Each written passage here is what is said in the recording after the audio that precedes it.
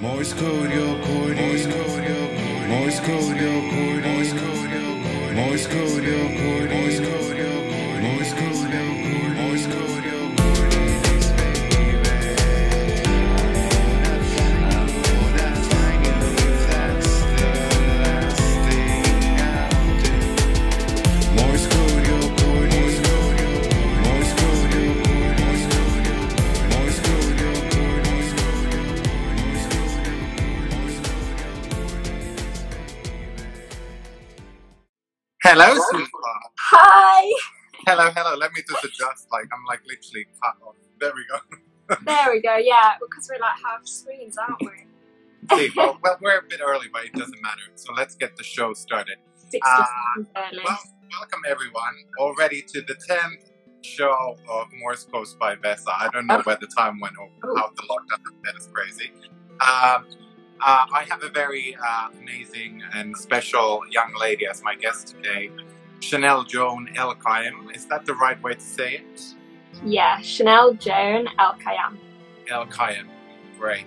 So, from further ado, could you please tell everybody who are you and what fabulous things you do?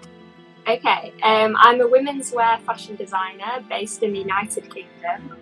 I aim to empower women and diversity. I'm all for diversity. Yeah, a bit more about me. I was the youngest designer to showcase at the Big Four Fashion Weeks before the age of 20. Wow. And yeah. That's amazing. So, how old are you right now, actually? I'm 22 now. I started my clothing line when I was 16. Wow, well done, you.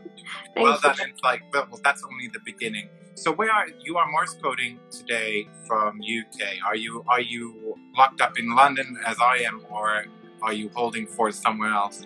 No, I am in the lovely countryside. So, are you isolating alone or with someone else? I'm isolating with my mum and my brother. Yeah. Are you alone? Oh no, you're not. You're with your partner, aren't you? I am with my partner who's upstairs, supporting like always.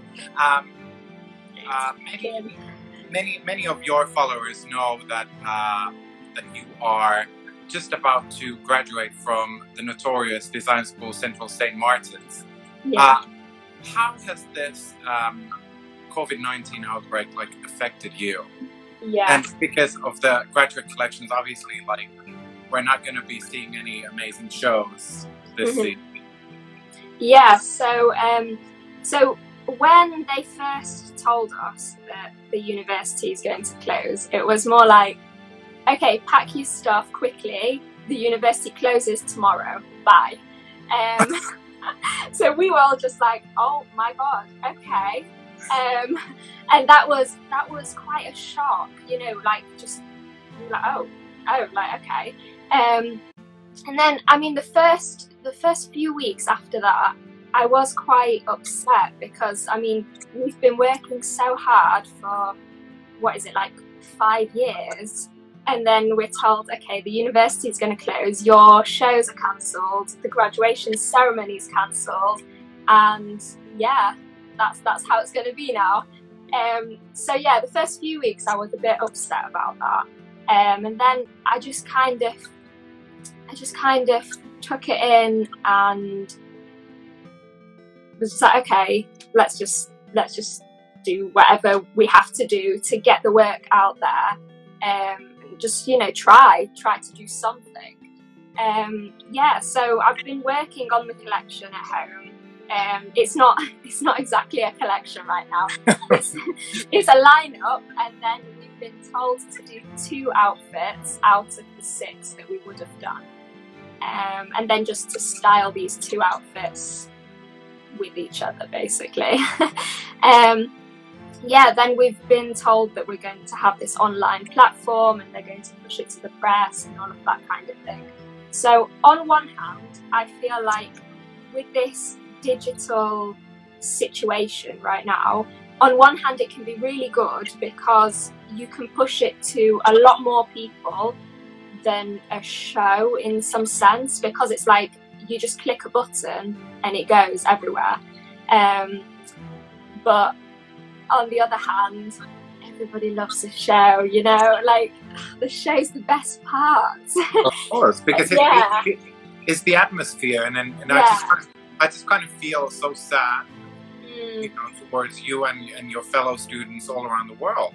Yeah. You know, who are especially waiting for it, because it's a massive pivotal moment for a design student or a student in general, the graduation and the hype around it. And, you know, especially in fashion, it's like you have those stories that how, you know, John Galliano's, you know, graduate collection got bought straight away by this exactly department store and all of that. So, but I guess the thing is, for me as an ancient fashion person, being like already 2 decades in the industry, to say is that, you know, if you think about like the great Coco Chanel, how she created all of her legacy throughout adversity in during the war, and just found a way. So that's what I mean. Is like, I think there's no rest for the wicked, because even this time it will pass. You know, we will not be sitting here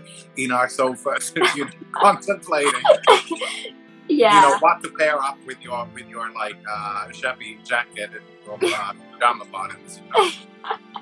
You know? I mean, it was sad at the beginning, but now it's just taking advantage of the situation and just doing what you can, really. I mean, a show ideally provokes a mood. It makes the viewers feel a certain way about clothing, about what they're seeing, and it makes you feel a certain way. But you can do that with digital media and things, but maybe, I mean, in my opinion, I don't think you can do it as well. No, it's a different way, but I mean, it's like you cannot replace human connection with digital thing. It's never going to happen, because otherwise we're going to become all like computerized, like from the sci-fi movies, and just like multiply. I mean, you know, when the British Fashion Council announced that they're going to do the shows digitally, something like that. Okay, so like whilst we're in this situation, that can work obviously, because they need to do something, and like you can't just get rid of, I don't know, Couture Fashion Week or whatever. They're going to do something to show the work that people have been working on the past few months. But I feel after that, I think the fashion industry will adapt to, like, they'll learn from this situation and adapt for future. But I don't think that fashion weeks are going to become digital, as a lot of the media are saying. I honestly don't think so. No, because to be honest, like I've had a couple of conversations with my peers about the whole, what do you think about like London Fashion Week going digital? To be honest, me personally, I'm old school. I can care less. Yeah. I don't, you know, like shoot me in the head or something, but I am not going to attend. You know, in a sort of way, I just feel like it's Band-Aid. I know it's important for designers to document their stuff, but I personally don't think that anybody should invest that much like time and money to put on that, because it's just going to be just become a swipe. Exactly. It gets a bit boring. So I think like in a positive world, that maybe we're going to turn back the times and go a bit slower paced and start doing more quality, and then enjoying the moment, because now we don't have that. But I agree with that as well. But we won't take anything for granted anymore, let's say. No. But on another note, just on a personal level, like, how are you feeling right now? Like, I bet you feel bummed. Well, I mean, I feel okay right now, because I'm more like I said before, the first few weeks after that like hit, okay, everything's closing down. The first few weeks after that, I was quite sad, because I was like, oh god, no. But no, now I'm okay. I mean, I'm staying creative, and I feel fine. You know, I'm in my own space. I'm in the comfort of my own home, creating things, and also also I feel like now we've all got the time to think as well, whereas the fashion industry, like before Corona, was really fast paced, and it was like every day something new, every 5 minutes something else is happening, and it's like, oh, okay, I have this idea, and then, oh no, gone, something, you know, something fresh comes up, and it's like, oh, all right then. But now, because of what we're in, it's just like you can just sit down and think about something and take your time and create, and you know, I like that actually. I like that now. Yeah, like it should be, because there's things in, like, there's always a process. I mean, it's like in everything such as like trivial as cooking. It's not like your potato will not be ready in 2 minutes. You need to boil it for 15. It will not change. So if you want your mash, you need to have some minutes. Has this sort of forced, like, slowing the pace, has that changed your creative process, like towards your final collection? Has it changed anything in the terms of the idea behind it now, since there was this little shake-up? Oh, you mean like the theme of the collection?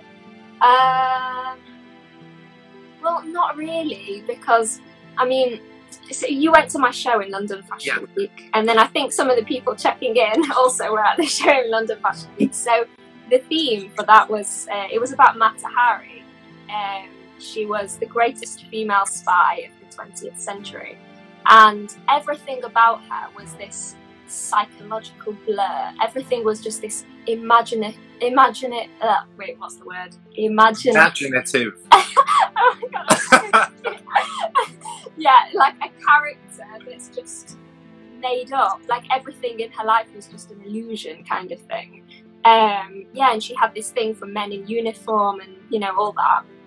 And yeah, so that was my theme for London Fashion Week, but it was also for my graduate collection. So I've got like a whole sketchbook and portfolio all about this thing.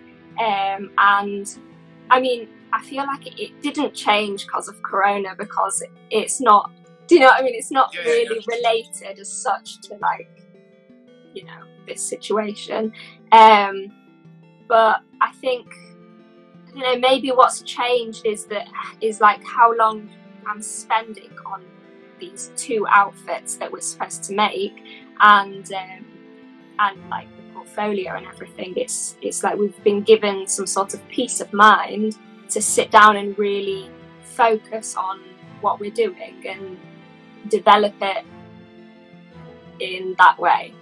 Yeah, so, but it's like, but what you just told me is like, I think for you to be a designer of such a young age, to even think about like that, you do a full collection for London Fashion Week, but then you intertwine that same theme with your collection almost as extension of that collection, which is something that I think everybody who is in the design world should adapt in the sort of sense that, you know, because we lived in the sort of fast fashion with you know, ready to wear. Then we have cruise collection, this and this and this, and they're all separate ones rather than cohesive, you know, almost like progression of a collection.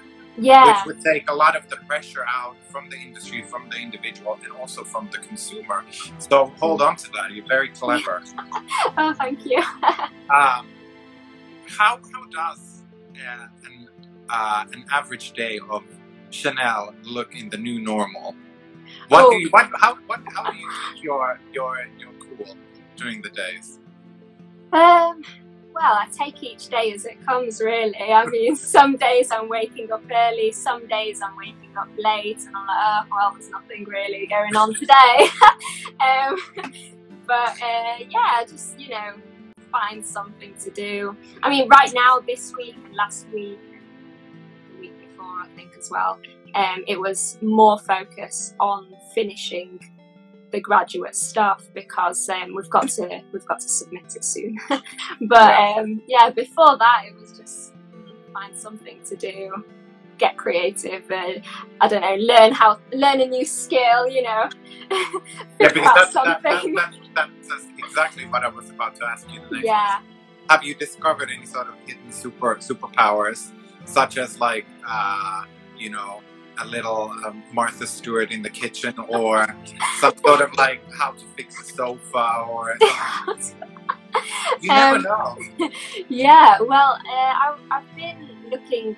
I've been going on these lessons on like how to make shoes and, you know, different sorts of accessories and things. I was just bored one day and I was like, okay, this I've always wanted to learn how to do this, so now's maybe the time. Yeah, but it makes sense, because I think what I always remind myself and a lot of people who stress about being in the industry is that you're never ready.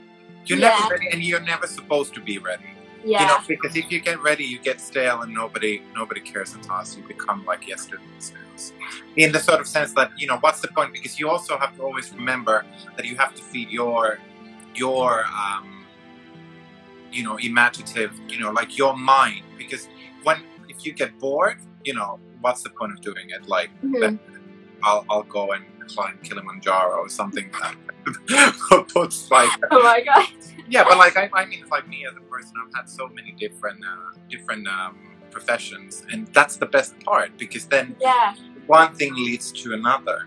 Yeah, oh my god, this is so true. I mean, I'm always trying to learn something new to add to my skill set, because I think it's so important. Like, let's say, I don't know, let's say just a random example. Let's say you're arranging a photo shoot and, I don't know, the photographer doesn't turn up, but you happen to know photography, or, you know, like the hairdresser doesn't turn up, and then you know that skill as well. You know what I mean? So it's like, it's always good to know so many more things than like what your main thing is. So, of course, and especially if you're in a position that you're overseeing a lot of things, because that is going to be, and probably has already been, your life, that, you know, you're a designer, so you have to oversee things. That's what I do as an art director. And the reason is like what you described. I've been in a situation that a makeup artist tells me, like, oh, I cannot do a smoky eye. It will take 45 minutes, and I was like, give me your blush brush. And I just went and done. And then I was like, okay. I was like, I don't need you anymore. And, you know, it's like it's more about the sort of like, yes, I can, rather than why I cannot. And then credits makeup by Vesa. Yeah, but I don't even care about, like, for me, it's always like the end product is the thing what I care about the most. Yeah. I don't care about my own ego, because if something looks shit, you know, it's not good for anybody. That's how I think about it. Do you see any positives coming out of this? Positives, yeah. I mean, in terms of maybe, I mean, there's a few things. Like, one, you know, at events and things, there'll probably most likely be much less crowding. And, you know, events before, it would be like 500 people packed in this room, and you would all be like this, trying to talk to each other. That's definitely not going to happen again. And then, I mean, I just think now everybody's learning new things. Everybody's digitalizing themselves in a way, and just everything about this whole process. I think people will bring it forward and adapt it to, like, when we come out of this. Do you know what I mean? Yeah. Like, I don't know how to explain it, but like when we come out of this, it'll be like how we were doing things before, plus this and this and this. And then I feel like maybe a lot of creatives will be like more advanced in a sense. Yeah, because I think it's like we all have those skills. Yeah, but to actually, you know, have a life after this. You know, I grew up without technology before it was even invented. I come from Finland. We have Nokia, for God's sakes. That doesn't mean that we even have cell phones. So you know, I've lived through that, and we have that skill set, and our life is not going to come to an end if we don't have those things.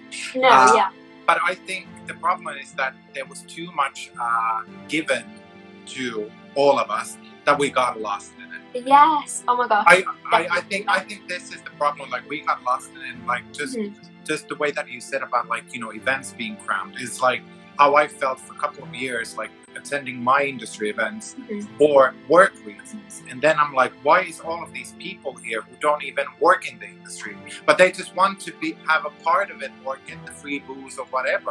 And it's like I'm not going to your graduation either, or like coming to your house like, oh, I heard that there was a free bottle of champagne here, you know. So maybe kind of like taking the step back, reassessing, am I supposed to be here?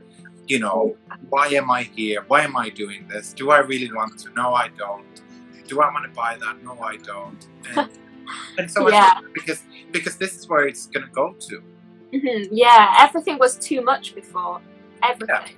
And like every industry. To be honest, like I don't know anybody. Like even if I think about people who I feel fortunate, I don't know anybody who would have said that. I really like that. Yeah. The pressure of, you know, what is my next Instagram picture going to be? Oh my God, I gained 5 kilos. Oh, I'm getting gray. Oh, I need to get fillers. And all of this sort of pressure that nobody actually really doesn't care. Yeah. At the end of it. Yeah. But that's just like what I've been thinking about. Like even directly to myself. Like you can see I have curly hair. And I used to be like 10 years ago, I was a model with curly hair. But after that ended, I hated my curly hair. So this is the first time. So thank you. This Corona made me go back to this. And I was always so insecure about it. And I was like, why?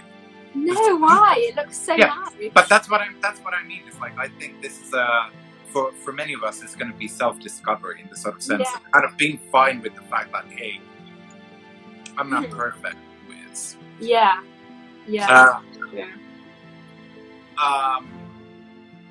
Did you have anything exciting lined up apart your showing your graduate collection before this crazy news? Oh, that was going to be so good, Vesa. That was going to be so good.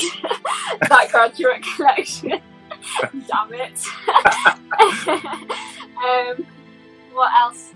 Well, I mean, I had some events that I was going to go to lined up, you know, big events, red carpets, you know, everything that I just did before Corona. And then, another few exciting things as well. But everything's been put on a pause. It's like, we can't do anything right now. And we can't speak about it either. Yeah, exactly. Until it's all revealed. Yeah. But then if we can't speak about the future, let's go all the way back to the past. What made you want to design? And especially because you started so early, so you must have, like, there must be some sort of driving force behind it. Like, tell everybody about, like, how did you decide to go and design such a young thing? That's a nice question, actually. Right, so ever since I was little, I've just remember, like, since way back, that I've just loved fashion. I've always been sketching ideas since forever. And then when I was 16, I said to my mum, do I need to wait and get a degree and, you know, like just wait for all that to happen? I was like, I really want to start my own clothing line now. And she was like, do you feel like you can do it? And I was like, yeah, I think so.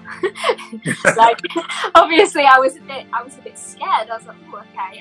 I didn't know anybody, like absolutely anybody in like fashion, makeup, anything to do with this. Like, I just knew nobody. So my mum encouraged me, and she said, like, if you feel you can do it, then do it, go for it. You can do anything you want to do in life. So we went to get fabrics, and I made my first collection. I think it was 35 outfits, and so my friends. Just a little 35 outfits. I had a small show in Manchester, and my friends modelled, my friends did the makeup, my friends did the hair. It was, you know, now when I look back at it, I'm thinking to myself, like, oh my God, okay. But you know, like, that's just part of the journey. Like, my friends helped me in that first show, and then the director of Manchester Fashion Week found me, and I showcased that collection again in Manchester Fashion Week. And then from there, Paris Fashion Week asked me to show a collection there. Now, that was really exciting for me because it was my second ever collection. Like, I was like, wow, okay, this is a big deal.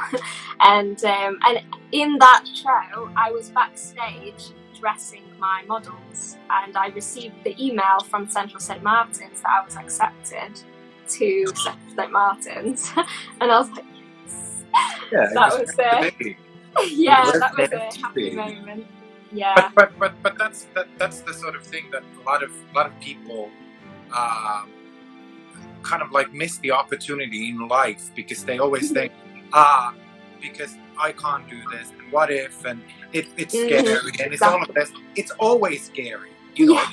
It's like, people ask me this all the time. It's like, how did you do that? I was like, I packed my one suitcase, flew from Finland to here. I was like, hi, I'm here. I've done the same thing with my boyfriend to go to Madrid. Did not know anybody. It's just like, of course it's scary, but nobody's gonna come and pick you from your house and say like, hey, here's Vogue. I heard that there's somebody here. You know, exactly. Have to go and knock on their door, so just like step in. Yeah, and even if you knock on the door and there's no answer, you just knock on the next door. Like, you just keep going, you know. Exactly, and because there's no timeline. This is what people forget, that success does not mean that you have to be Kylie Jenner when you're 19, or you don't have to make your first billion when you're 12. You know, you can do it in your own time, and who knows, you might become bigger than somebody else. But you just have to do it for you, not for anybody else. Yeah, I mean, I just took every opportunity as it came, and I didn't like, what's the word? Like, I didn't just pass anything off as like, you know, like whatever. You know what I mean? I took everything as it came, and I just kept growing from there, really. After Paris, I showcased in New York Fashion Week, which was incredible. I kept growing from there. Then there was, I think after that was London, and then Milan. So that was then the big four. And then after that, I showcased in London each time, because it's like my home country. But you never know, I might go back and show in one of those other cities again. Yeah, you never know. Why not? We don't know what the world is going to be. But what do you see that, you know, in an ideal world, like, let's not like think about too heavily on the current state, but what is the ideal, like, career path for you now after graduating? Obviously continuing your own line, but where do you see yourself grow with it, like in, let's say, like the next 5-10 years? So after I graduate, I'm obviously going to work on my own thing. I would like to freelance though, at maybe a few big fashion houses like Dior, Givenchy, you know. So I would like to see myself in 5-10 years as more international big designer, and and to open fashion boutiques across the globe. You know, that's the dream. And I would like to be really, like, I know some people have said to me that I am inspirational now, but I would like to be like more globally inspirational, you know, like bigger than what I am. I wonder, it's like, what is that, like, you are inspirational now? That's just like, that sounds to me like, just like, now, like, do I have a new date or something? No, I mean, like, you know, like, I have my fan base, let's say, and my followers, but I would like that to grow, to be like much bigger, you know. Of course it will, because obviously this is what a lot of people have forgot about, like when it comes to marketing and sort of building a business, because now everybody's been living in this sort of fast-paced life, and, you know, YouTube and social media and all of this. But you have to understand that even all of those millions and millions of followers that you have now, who are, let's say, age group 16 to 25, they're going to get older the same way as you are. Oh, yeah. They are not going to be wanting the same things as they did 10 years ago. So they will grow with you. So that's what I think, that I'm sure that you are going to continue being inspirational for them, and their children. Because Oh, that's I the hope sort of so. that's how I always try to say to people, like, think about it in the long scale rather than just like sort of like the fast lane, because that's not sustainable in the long run. Mhm. Because, you know, like I said, like, you're not going to want a pink lipstick when you're 55, miss. Oh well, you never know. That You never know, but I at might least be liking this not in pink the lipstick. same glitter format. It has to be in a nice golden chic Yeah. container. Yeah. Now I'm going to give like a little shout out to everybody who's following us. You see there's like question box down there. We are in about 15-20 minutes. We're going to go to the interactive section of questions. So if you have any questions for Chanel, us, just type them in there and I will check them shortly. Yeah. But before we go to that, what keeps you optimistic? Like, I mean, it's like, because in this industry, a big thing that people don't talk about is sort of like mental health game. Like, what keeps you strong? Because, you know, it's not an easy industry to be in. Trust me. I mean, in general, I'm a very optimistic person. I'm very positive, and I mean, I love the little things in life. That's just me. I mean, right, yeah, fashion is a tough industry, but I mean, I feel like when I'm concentrating in my own lane and I'm focusing on what I want in the future, I'm going down that lane. I'm not looking at like the sheep that are on the side of the lane. Like, that sounded weird, but you know what I mean. I know. Because if I concentrate on something at the side of my lane, I'm going to get distracted, and it's going to stop me, and it's going to cause some sort of barrier, you know. So I think it's important to just have these goals and to keep going, like, to reach that goal, that end goal. And yeah, I mean, I don't really look at my competitors and, you know, all that thing. I don't feel like designers are competing with each other. I feel like we each are individual, and we each have our own style, own taste, everything like that. I mean, I've had some big designers copy my outfits, like my designs that I've literally draped on a mannequin. I've been like, what? Like, and I mean, I used to get upset by it, but then when my mum said to me, like, well, think about it in another way. These designers are copying you, and they are like global fashion houses. So you must be some inspiration even to them. You know like, what I mean? Talent, ideas, they don't grow on trees. Yeah. But yeah, in general, I'm not looking at the sides of the lane. I'm just focusing on that end goal that I want to be there in 10 years or 5 years even. And yeah, that's what I do. But in general, I'm a happy person, like, you know. Yeah. Well, but that's the reason, like, why I wanted to have you as a guest, because I have a sixth sense with people, and I thought that you're like me. You're from the same tribe. Like, no BS here, you know. and like that's my biggest advice to anybody who wants to be in the industry is, like, always, if you compete with somebody, only with yourself.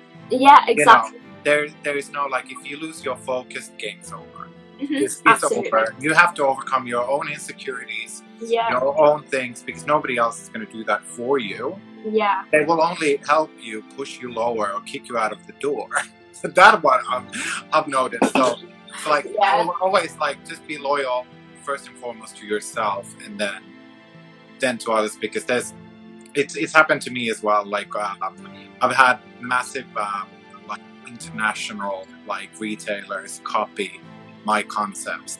No. One even booked the same model. Oh my god, no! And I was like, I hate that. I'm like, interesting. But then you have to realize that even with every single great design that somebody copies, or every single great idea that somebody copies, and then this person who gets ahead in their profession, the problem becomes, like, when people start thinking that they can produce the next great idea, and so that's when I was like, Bye. So that's what I mean. It's like, I think kindness is the key in everything. You know, Yeah. it's all about having the great people around you support you when you are your toughest, and also the same thing is like when you lift people up who helped you. I think that is the best way in life, and especially right now, what we have to do. Yeah, exactly. That's so true. Have you dabbled into any type of like, even in small scale, like philanthropy or helping somebody on this tough time? Like, have you done any of this type of work? So right now, or do you mean like right now, or in the past, or has this awoken any type of philanthropist?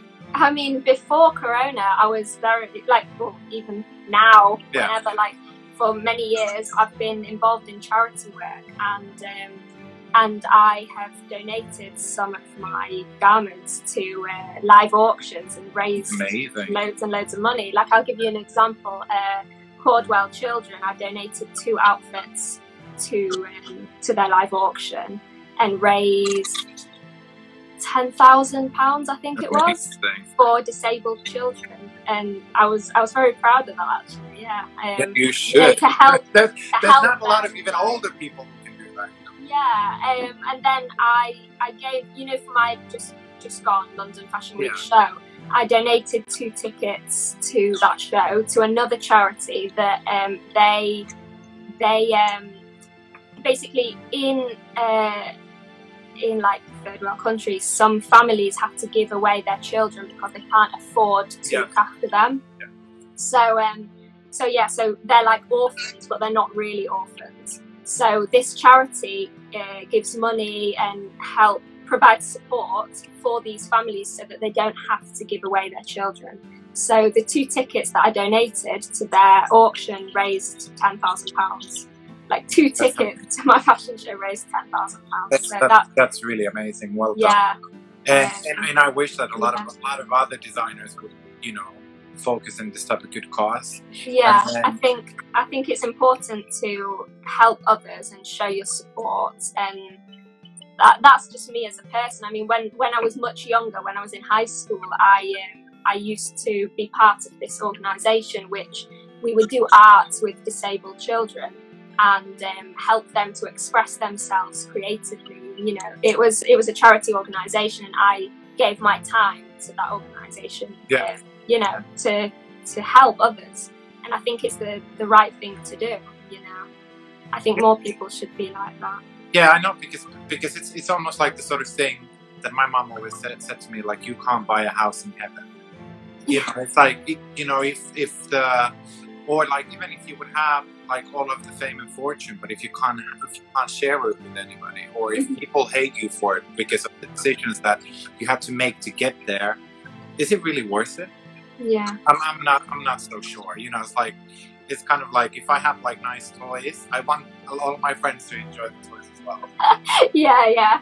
You know, it's not just like what's the point? Because, you know, money comes and goes, but you know, these type of things, that they stay forever, and people will remember you forever for those. Yeah, and you can change other people's lives, and that's priceless. Yeah, I mean, you know, when I heard that, you know, the money, like, obviously it's a big sum of money, it helps the children so much, you know, in their day-to-day lives and things like that. And it's just like, you know, hearing stories from actual families that have received the support as well, it's like you just hear it and you're like, wow, like, I can't believe it, like, you know. And for many it can be like, oh, whatever, but it's a massive thing. It really, like, it's such a big deal.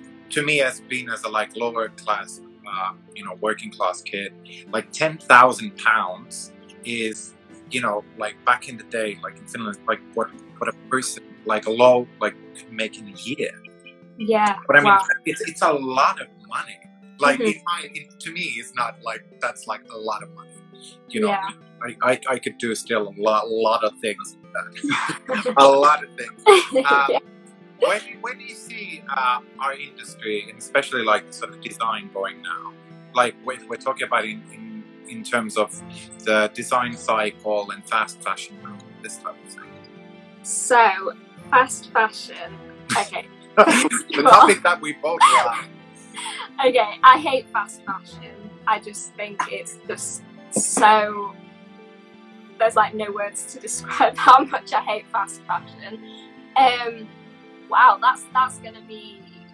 On one hand, hopefully something will change there with the fact that all these people are cooped up inside these giant warehouses, making clothes for, I don't know, let's say H&M, Topshop, all these high street brands. I mean, after Corona, realistically, are they going to do that again? You know, I don't know. I don't think they would. But at the same time, it's fast fashion. And, you know, the more people, like, I feel like a lot of people might come out of this and be like, okay, now I want to go and buy loads of things, you know, and then these fashion brands are again going to get into this process of producing more and more and more and more, and they're just going to go back to their old bad habits.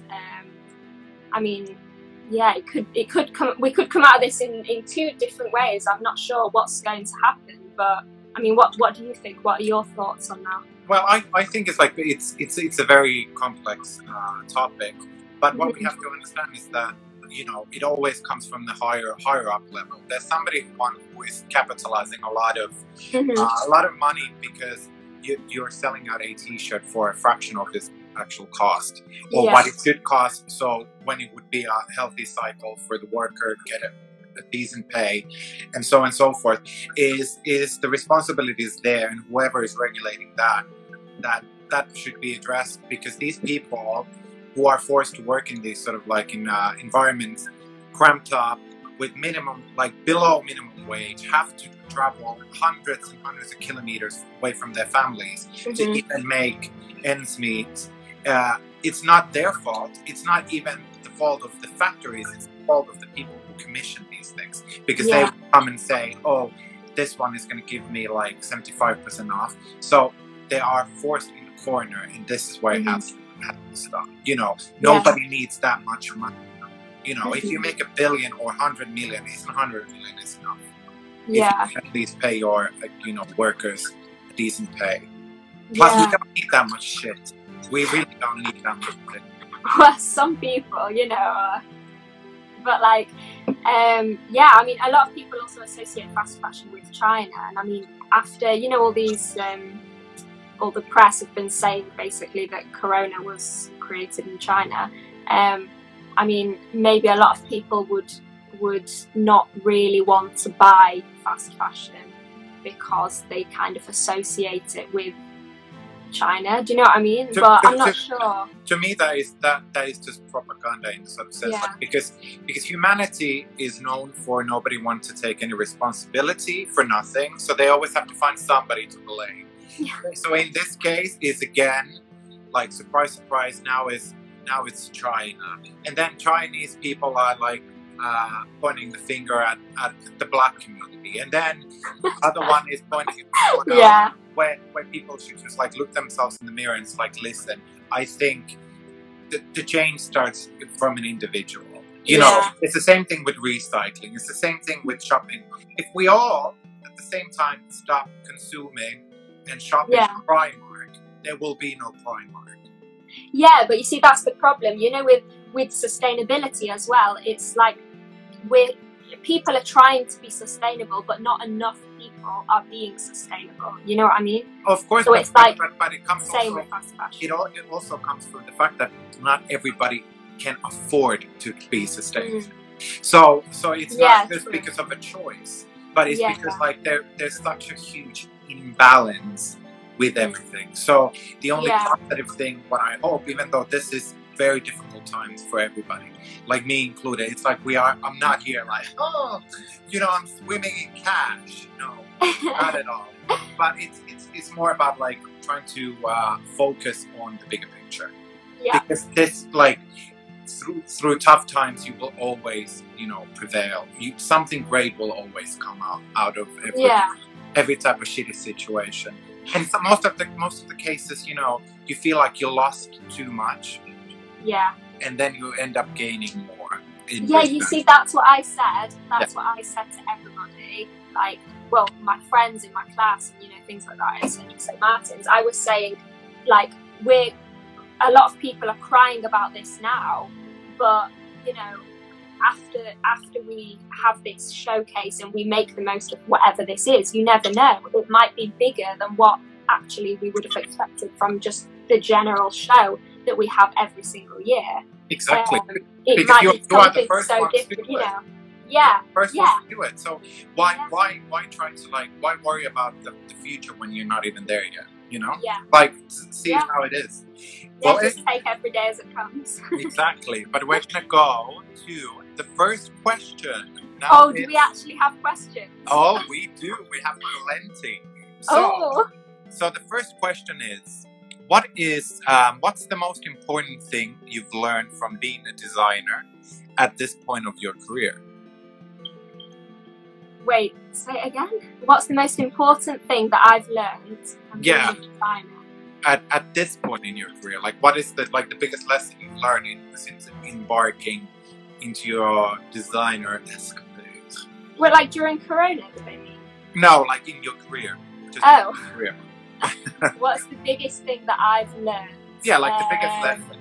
So the biggest thing that I've learned is not to take anything for granted and to take every opportunity with open arms and to appreciate every single person that has ever worked with me on my journey. Amazing. So then the next one, do you guys think there'll be more focus now on quality fashion rather than throwaway fashion? Yes. Throwaway fashion. I hope that nobody throws away their fashion. We don't need any more fashion. Oh my gosh, I love this question. Yes. So luxury fashion, I honestly feel like this is the point where they're going to get, like, how do I explain it? Like, you know how we were saying before, how fast fashion is just probably most likely going to go down the drain, and then like us, the upcoming designers, and like other big designers, I feel like this is now like our time, if that makes sense. Yeah. You know what I mean? Like, I feel like fast fashion is probably not going.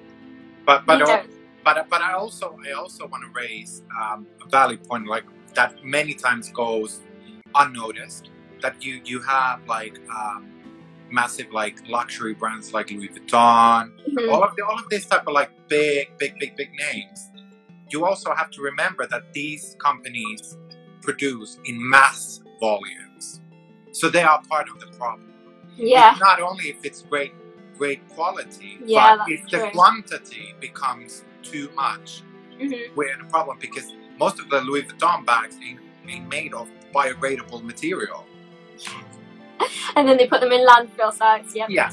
That's so true. So I think the, like, across the board, my answer to that would be produce less, better quality, less. Yeah.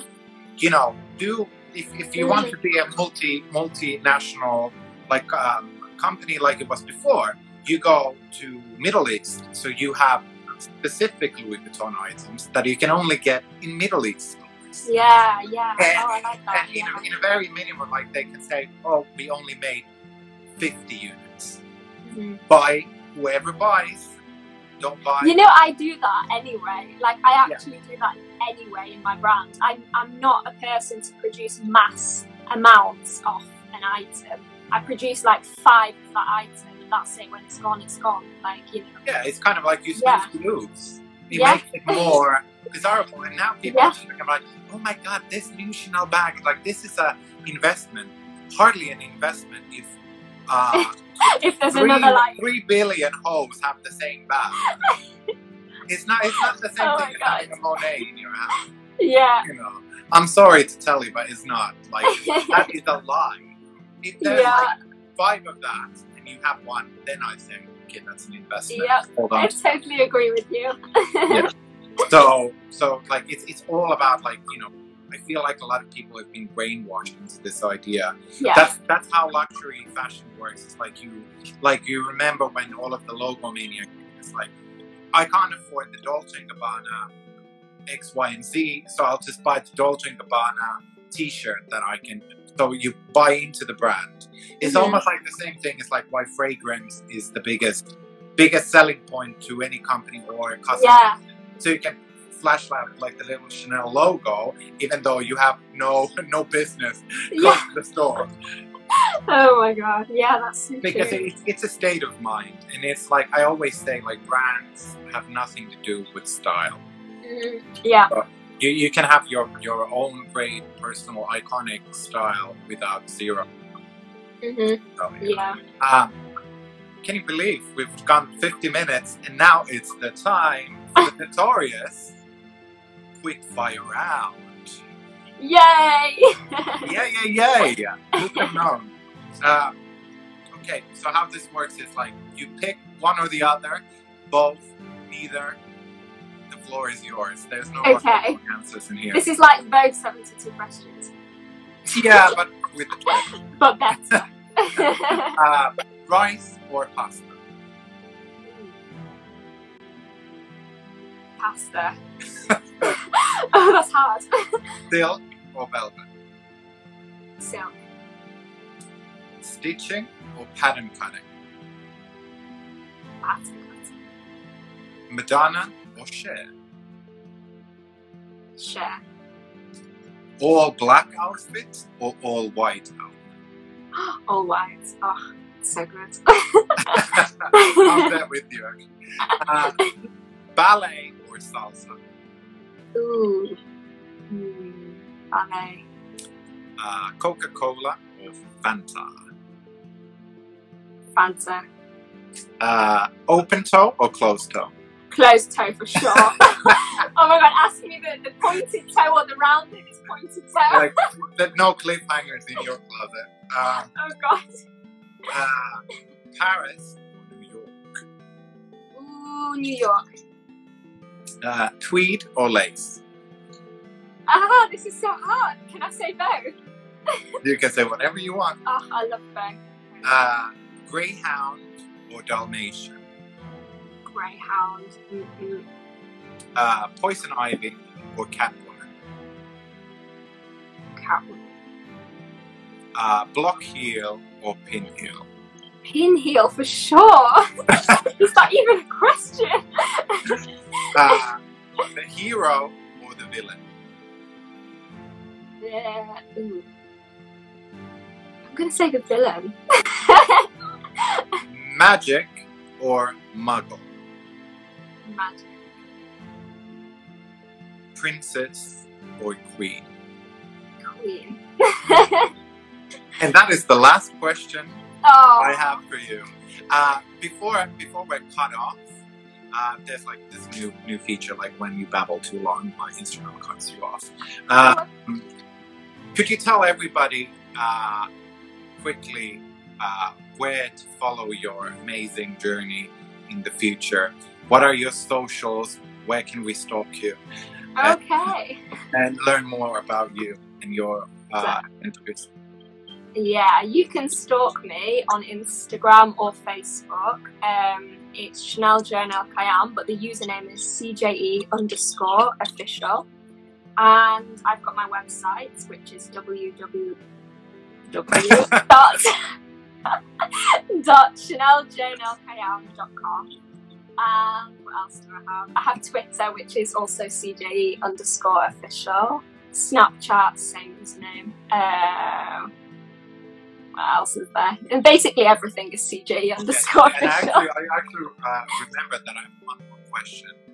It's the classic question, and I almost forgot about it. What is the first thing you're going to do when this lockdown is over?